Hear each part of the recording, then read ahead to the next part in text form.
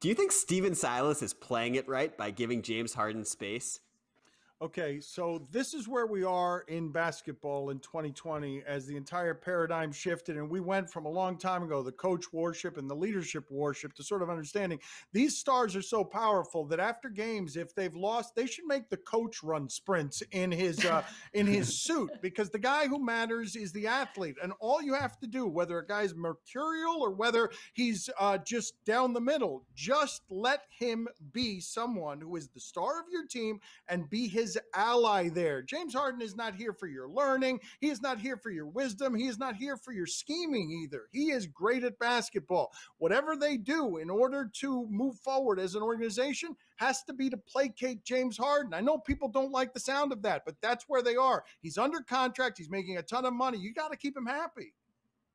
Well, James Harden is also not here literally, like he's not going to be on this team in the near future. I mean, this is classic breakup rationale, right? Like in the history of human relationships, anytime any person, man or woman, has said about their partner, I'm just giving them space, you know it's over, right? So for the Rockets at this point, they need to use tabloid parlance, win the breakup.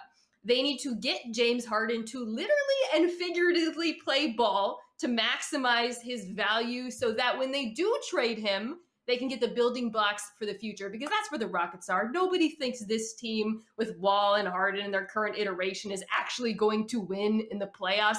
They are focused on the long term, and that is why Silas is talking this way.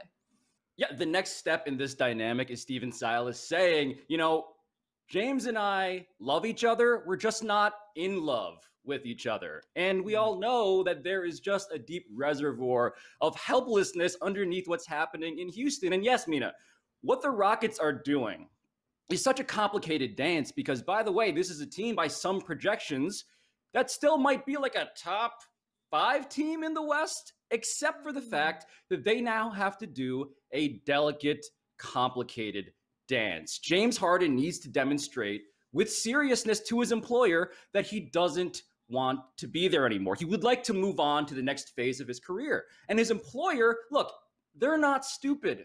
They are not naive. They understand that what they need is for a peace to be brokered in the temporary phase so that a larger agreement can be reached. It's a very awkward, complicated dance that absolutely no one on this program can relate to. I was going to say, my last week has been exactly what he just articulated, with so many damn lawyers, and James Harden makes so much more money than me.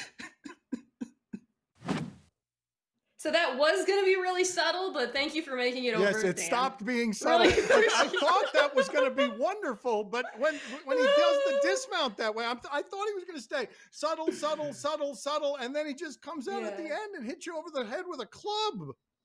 It's Dan! We're talking about Dan! No, Pablo did it before me. No, Pablo did it before me. His dismount was too obvious. Guys, I was trying to do the thing where I look at the camera Jim Halpert style because I'm a subtle performer. Thanks for watching ESPN on YouTube. For live streaming, sports, and premium content, subscribe to ESPN+.